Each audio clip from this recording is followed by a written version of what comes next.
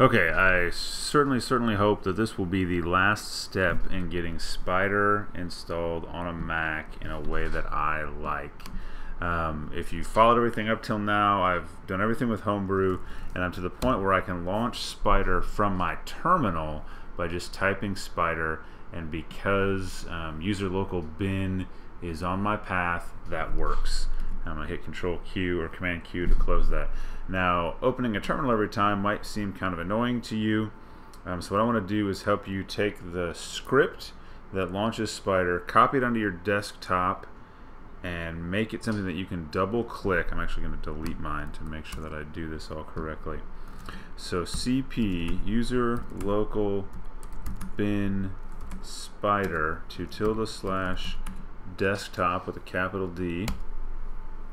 And there it is, and it's executable, and that actually mostly works.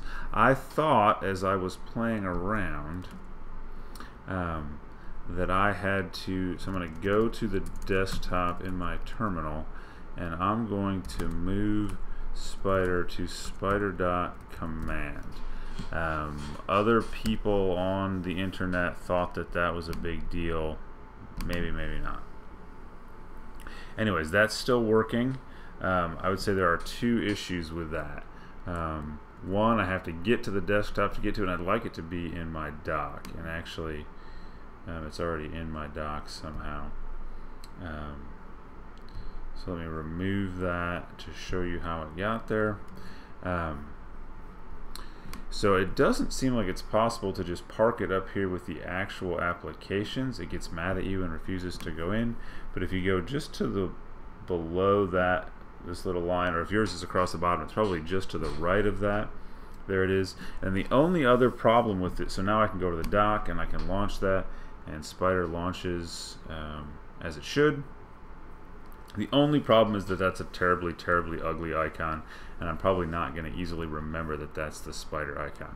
So the last thing to do is to go to the folder that contains all the Spyder stuff. So cd user local lib Python 2.7 site packages Spyder lib, and then in there is a folder called images. So I'm finally in this place, and there's a spider.png, and so if I type open spider.png, it will bring up a preview window, and if I come here and I hit Command A and Command C, I've now copied that, and then I come over here on the spider.command and I hit Command I to bring up its info. I click on this little guy and I hit Control Paste, and that's done. And now it should also work that when I click on this, it updates the icon. And so now I have those two options. I've got this little Spyder icon that looks correct, that is over on my dock, and then I also have this little Spyder command on my desktop that does exactly the same thing. And so I have Spyder running essentially from a command line through homebrew, through Python, but in a double clickable or dockable kind of a way.